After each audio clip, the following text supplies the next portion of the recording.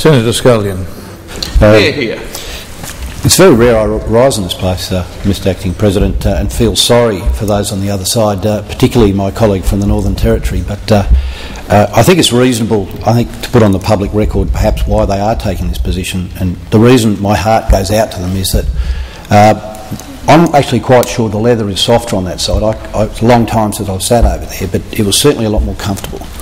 And there are a lot of benefits that go with government that want you to make you stay in that side. And the sad thing about Labor's position more generally today is that it's almost had that just a very light spray of green over all of the motives. And I think it's really important to have a look at the motive today. Senator Crossan stands in this place today, as she always does, on any issues that are in regard to the Northern Territory, and says that we're moving along in statehood. And I've been very pleased to stand in this place on the most recent issue in terms of legislating for euthanasia and support her in that regard. But I think if you look at the motive for all of this behaviour, the motive is to simply stay in government. That's the rawest deal. And of course the Greens have a great deal of influence, as they should, in those circumstances, to ensure that this government does what it's told. And today we see the Labor government being pretty compliant, and the Greens should be very pleased with that. They seem to be behaving appropriately and they're not being too naughty or doing things that we don't require. But so if we look to motive, perhaps we should examine again the Greens' motives. Motive is very important in life. Why is it we're moving along with this? Why is it that suddenly Bob Brown has a terrific love affair with the Territories? Very keen on the Territories, very keen on the people who live in the Territories, but particularly keen on the legislation in regard to the Northern Territories. And as been indicated today, we seem to have had hardly a consistent approach. We're standing here today basically saying, look, the Commonwealth should not interfere in the Northern Territory. We should not interfere in the Australian Capital Territory. Poor devils, we should allow them exactly the same rights as the state. It just seems odd. I don't know whether it was a different bloke or whoever it was, Senator Brown, but we can all recall you standing in here. Look, let's overturn the mandatory sentencing in the Territory. Yeah. How dare they have their own stand up in that place in the Northern Territory and have their own rights to determine how they deal with the criminal justice system in the Northern Territory. Let's use the Commonwealth's powers in this place, in this Senate, to overturn them. Well, anyway, you can understand where I'm a little bit confused, Mr Deputy President, in that regard. So I wonder what is the motive, because one of the things you can't accuse the Greens of is not being organised and not necessarily having a motive, and they do have a motive. There's a very clear motive here, and has been indicated earlier. The cat has already been belled. If Kate Gallagher wasn't happy to stand up and say, Senator Farrell, that this is all about introducing same-sex marriages in the Australian Capital Territory, the previous Chief Minister, Mr Stanhope, certainly was. He said, absolutely, looking forward to introducing same-sex marriages in the Australian Capital Territory, because this piece of legislation that those on the other side have been forced to accept and have been given foolish assurances, and it's been foolish to accept those assurances. So those on the other side have accepted that that's the case. But she's not ruling it out. Well, of course she didn't rule it out. Of course the Gallagher didn't rule it out, because that's exactly what's going to happen. As sure as night follows day, this is what will happen. And perhaps I can just paint briefly how that will occur.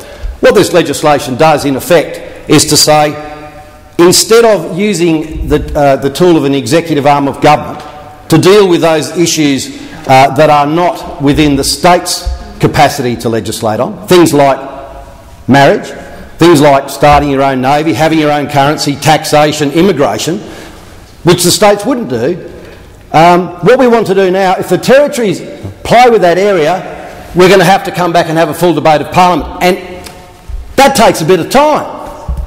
So how we have, this is the scenario, the Australian Capital Territory passes a law on Monday, well, we might just go and have a bit of a think about recalling Parliament, if that's the will of the government.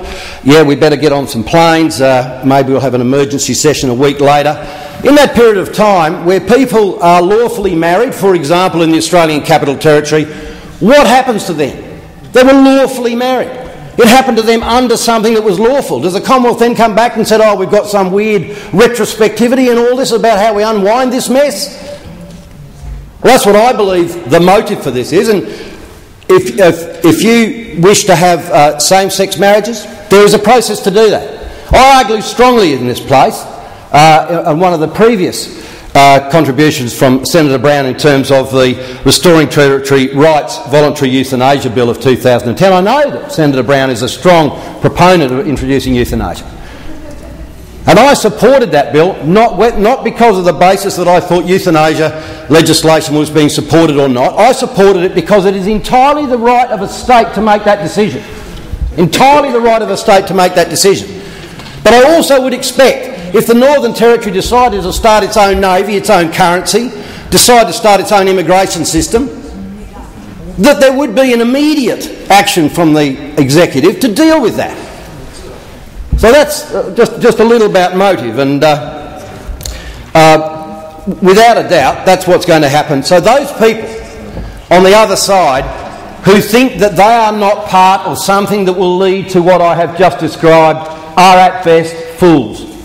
And I know the comfort, vaguely recall in my distant past, the comfort of being on that side.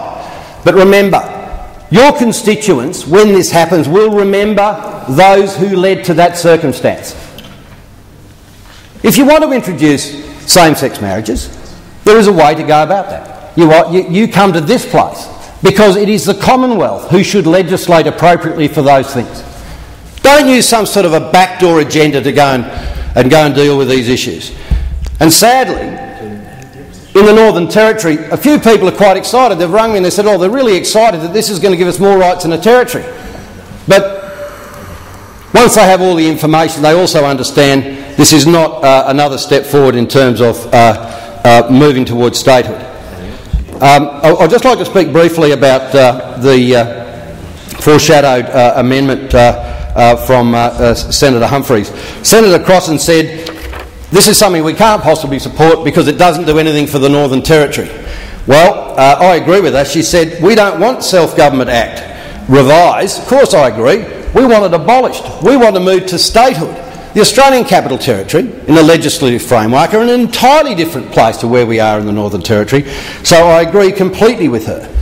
But I'd like also Senator Crossan and those people in the Territory to reflect on another contribution from Senator Humphreys, is that jointly we will be submitting in the next week of Parliament a process that will start off to have a fair income look at the self-government in the Australian Capital Territory and the movement to statehood in the Northern Territory.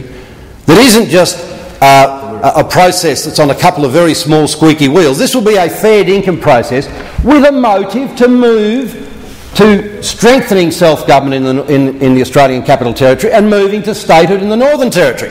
That will be the motive, and that's what it will be about. I think that for those Territorians who think that this will somehow advance statehood, I can promise you, being astride a green horse with squeaky wheels is not the way to move forward in terms of statehood. Look to the motive. This is an insult to those people who are actually striving for statehood in the Northern Territory and looking for stronger self-government in the Australian Capital Territory, because it is about none of those things. And on this side, we are clear-eyed and we are bright, and we can see through the motive of this, and we do not accept that this is about strengthening issues for the Northern Territory and the Australian Capital Territory, and that's why we will not be supporting this legislation.